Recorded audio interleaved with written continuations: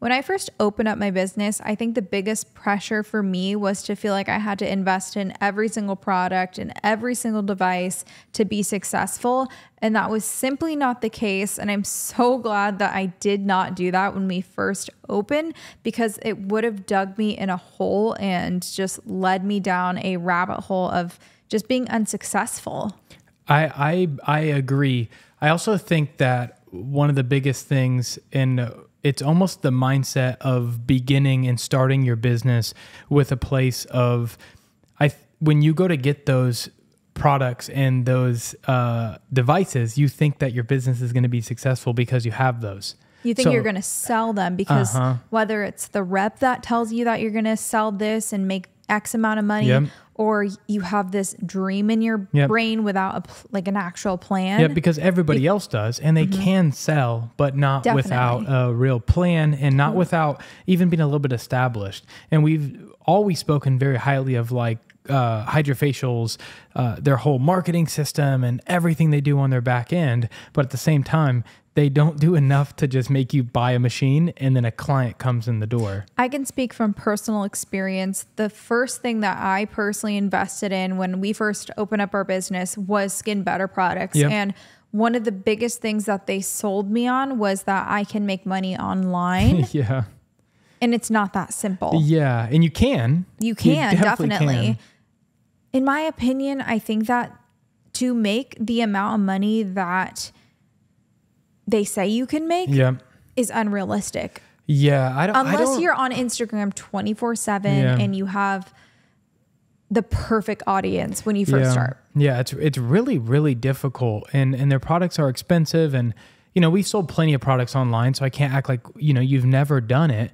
But we definitely did not sell any products online for probably the first 3 to 4 months. Does that sound pretty close to, I don't know. I can't specifically, but I feel like it was a while to actually really sell, especially to random people. I think that one of the biggest pressures that I put on myself was that I compared myself to huge estheticians that maybe they have been doing this for so much longer and they actually understand, and maybe they do sell online and they are successful. But when you're first opening up your business, you should not rely on that source of income. And I think that's what a lot of reps put pressure on, is you can make X amount of money if you sell this X amount of treatments. And it's not realistic, because when you're opening up a business, all your money is going towards the cost of your services. And you may be breaking even, which is what we did in the beginning. I agree. I want to go back really quickly, because you did just, I don't want you to sound,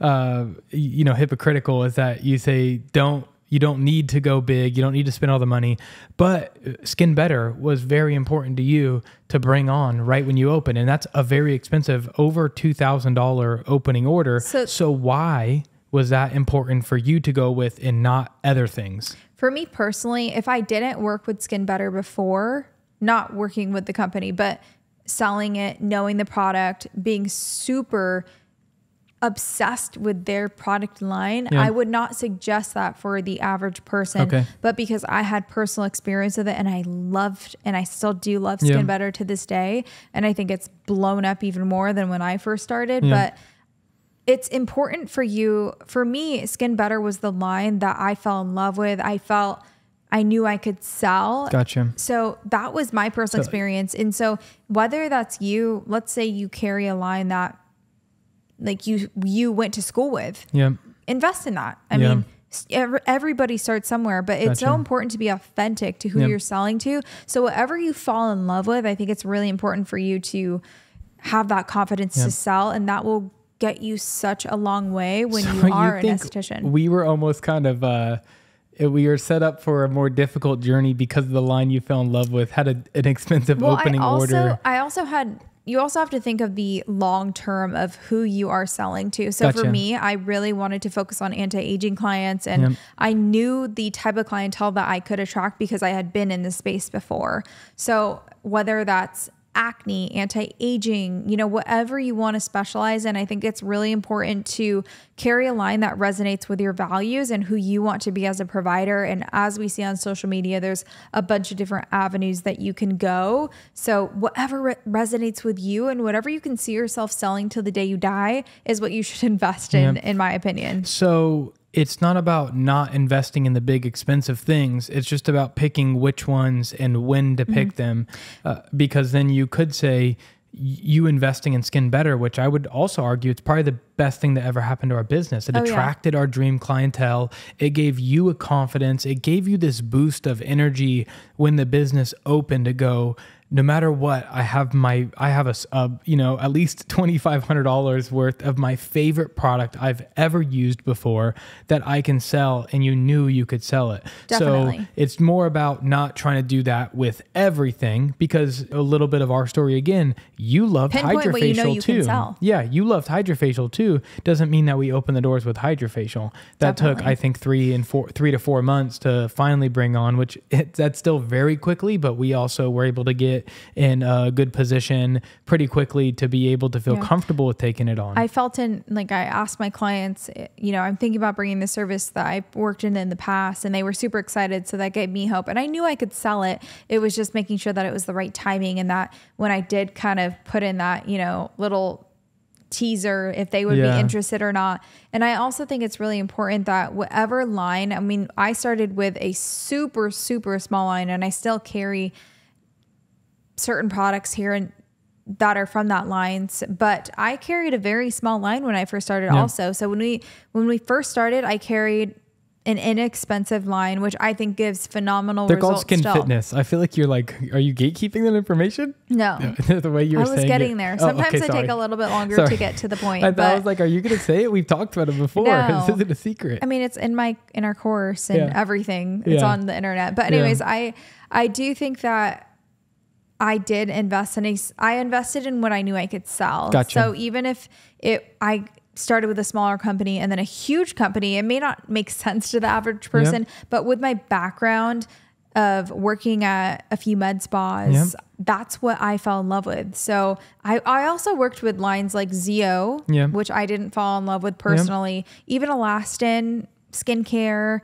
So there's been a lot of different lines that I've tried, and I didn't fall in love with them. So these lines that I started with are lines that I was like, I can sell these. And I know that from my personal results and me having such sensitive skin that I could genuinely recommend these products to my clients, and that they would be happy and attract the right clientele to people that I wanted to be long-term. And maybe in the beginning, it was truly trial and error because we were trying specials, we were trying all these different things. But now I can confidently say that bringing on what I did in the beginning, Hydrofacial, Skin Better, all these targeted anti-aging and even acne lines, I filled in holes as I was growing. So I started with just standard facials, and then I brought on Hydrofacial, and I knew eventually, I want to target anti-aging clients. So we started with that. And then there was holes in my, when people came in for appointments, I was like, oh my gosh,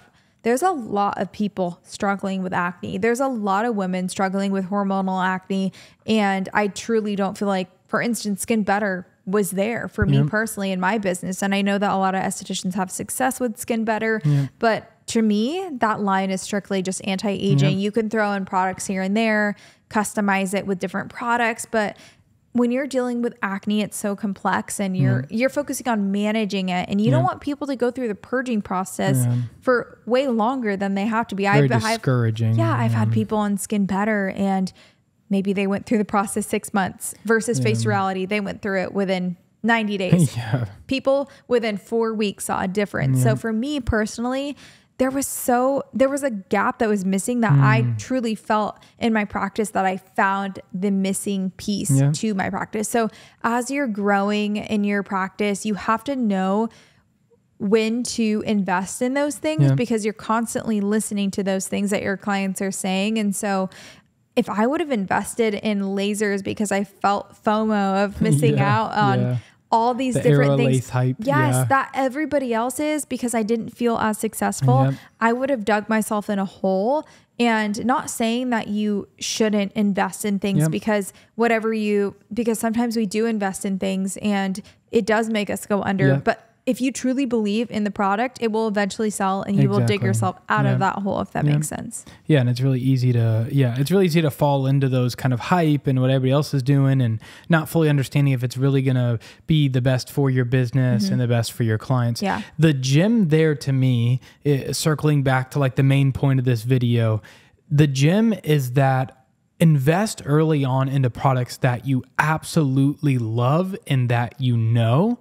And then find the holes as your practice grows and figure out what things that you can add on as you know your clientele. Definitely. And I think that's absolutely beautiful. I think that's an amazing piece of advice for a young esthetician that sees, especially someone like you now who's established. I mean, it feels weird for us to say that because we just feel like we're struggling still sometimes, but that you're established and you offer Skin Better, Face Reality, Hydrofacial, Skin Pen, you've done BioRepeel, you have Perfect Derm Appeal. And we didn't start with all of those things. And we've had to bring them on one by one and then figure out which ones worked and which ones didn't work. Just like Skin Better. When we placed our first Skin Better order, you placed a lot of products that you've never bought ever again, or just very rarely, right? If people needed them, they've bought them online because your clientele start to know what products sell the best. Exactly. And I think in general, it's easy to look at, if you take that one scenario and look at every product line or different devices, you just know, okay, my clientele, the clientele I'm building is not very interested in that. And you've realized that going back to laser, I want to talk about that a little bit.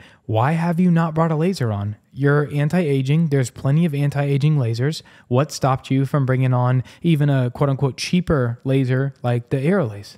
I think the more that Aerolase? Aerolase. I think the more that I grew in my practice, the more that I personally realized that I didn't want to expand as far as bringing on a team, and maybe I will eventually hire on a receptionist, but it didn't bring me passion managing somebody else. And I think that there's so much more that I want to do with this community, and something that I feel is missing, something I wish that I had when I first started in terms of comparing myself to other successful estheticians, is I know that there is community out there. I'm not saying that there isn't, but there is a lot of misleading information in this industry. And that's why we started this course that we're working on right now, is because I want there to be true community. I want there to be the realness of it. And I don't want people to dig themselves into a hole. I don't want people to invest in things that aren't going to help them in the long run. And we've had a lot of consultations recently where people feel the need to expand in things, but they don't realize that they need to niche down in whatever they specialize in. So, with that being said, to pause you right there, let me jump in. The sponsor of this week's episode is our own Patreon. Our Patreon now has officially launched. This community is growing very quickly. We've had a lot of amazing feedback so far, and this Patreon is now the exclusive sponsor of this podcast. It's what's able to keep literally keeping these lights on right now that are pointed at us, all this equipment that we're using. So please go, if you hit this description right now, you can jump in, check out all the videos on our Patreon. There's over 30 videos now, tons of amazing content, all this information that we're speaking on right now, but in much more detail. There's also an exclusive community to chat with Victoria exclusively, to ask her any questions about any advice, about any products that you're thinking about bringing on, the whole nine. I don't know when this episode exactly is going to come out, but we are also offering free consultations to the first handful of people that jump on. We've already done quite a few, so we'll do a handful of more. We really enjoy doing them, but be sure to click the link below and jump on to that Patreon. Is there anything you want to add to that? No, I really want to emphasize the importance of community in this space, and I hope that you guys can feel that, the genuineness from us, and just that we want you guys to succeed and learn from our past mistakes. So back to the point of investing in things. I want you to circle back really quickly. I want you to give specific advice for an esthetician who's just opening up, because we're saying don't fall for kind of the hype and investing in everything, how do you recommend them finding the product line to carry or the first device or devices to bring on? I know there's a question about budget could matter if they have a big business loan. All those things could take an effect, but generally, kind of what general advice would you give somebody to go, I'm interested in, I know this is kind of a blanket, a broad statement because people have different niches, but can you speak a little bit about like general advice you'd give to how to find that first product line or find that first device? I would say whatever led you to become an esthetician, find that passion of what motivated you to become that. Yep. So whether you really wanted to focus on anti-aging, acne, whatever it is, for me personally, I wanted to be a makeup artist. Yeah. So for me, when I toured the school and I went to esthetician school, I realized my true passion was not, I knew I always wanted to make people feel confident in their skin. But when I was covering people's acne with makeup, I didn't feel, I just felt like a different purpose. So find your passion of what it means for you to be an esthetician and niche down in that. Okay. It's so, and there's only a few ways that we can go as far as an esthetician, but let's say that you specialize in acne. Let's say that you struggled with acne. That's a really common thing that a lot of people go through these days. So let's say you had a personable experience, you specialize in acne now. Niche down in that and don't feel pressure to bring on every single product, every single device, because it's just going to dig you in a hole when you're first starting. And something that I always tell people is that your brain and your hands are so powerful. And that's something that I had to constantly remind myself when I first started, is that I have knowledge, number one. And I have my hands. And I started with facials. That's all I had. And I built a business from that. So I hope that that can give you guys some hope that when you start with your clientele, you are going to eventually have to make an investment, but study your clients, figure out what they need and start with a niche, because if you have a base of what you want to specialize in, you'll know what to invest in 3 months. And I want to talk really specifically, really quickly to the kind of the aesthetic space that's different, that's outside of the realm of facials. But I want to talk about waxing, eyelashes, and eyebrows, which are also in the aesthetic niche. And my biggest issue with people that do any of those things, not my issue, like I got beef with you, but niche down on those things as well. And if you're somebody who does facials, don't try to bring on brows or eyelashes or waxing as well, just to try to like bring it on, just to bring it on. I know it feels scary, and we've been there. Trust me, we've been there before. When clients are asking, we've actually had serious conversations about you bringing on waxing, or not serious. It was serious to you, but not to me, because you had multiple clients ask you, "Can you wax my eyebrows real quick?"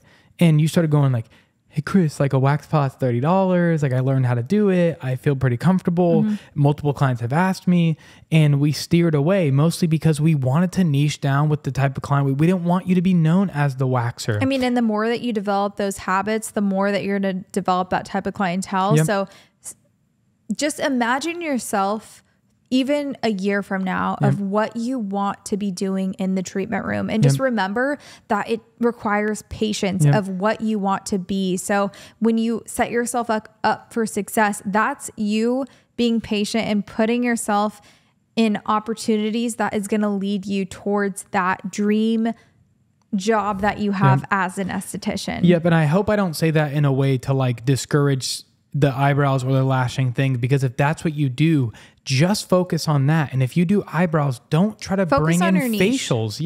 Stick to that. Be the best of the best at that and offer just that, because you'll get the best clients and you can raise your price of not being the jack of all trades. Don't be the person who does a little bit of everything, because you have to charge the prices of does a little bit of everything. And I've seen it. I've seen a lot of estheticians that branch themselves out so far that you can't even like comprehend what type of clients you're getting. You're getting so many different type of clients. It's just something new and you have no clue what you're in for. Something that I can speak to from personal experience is this past year, I've really focused on attracting my dream clientele, and that's premium high-end clients that value my time and just know what they're getting in for. So the type of clients you get when you offer higher prices, for instance, I go into work every day and I know that people value my time. Yep. So I think it's really important to less cancellations and things like that. People, and you can be that in any niche. Yeah. And even like requiring, I know it's scary in the beginning, but requiring a card, requiring a deposit. And the type of people that I get now is, hey, I have to even if they do have to cancel their appointment, they're like, please charge my card. Yeah. Or it's something very serious and we don't charge the card regardless because that's the type of clientele we bring. Exactly. But yeah, I think that was an amazing episode. I hope that everyone got some really valuable information. I hope we answered all the questions. Yeah. If you didn't get all your questions answered, jump into the Patreon, subscribe, and Victoria will give a deep dive specifically on your business. Yeah. And just know that our Patreon is truly exclusive. It is community-based. So you will be speaking with me directly to help with your beauty business. If you have any questions on protocols, how to shoot videos, literally anything, please comment them below or join our Patreon. But thank you so much for tuning in for today's episode, and I will see you next time.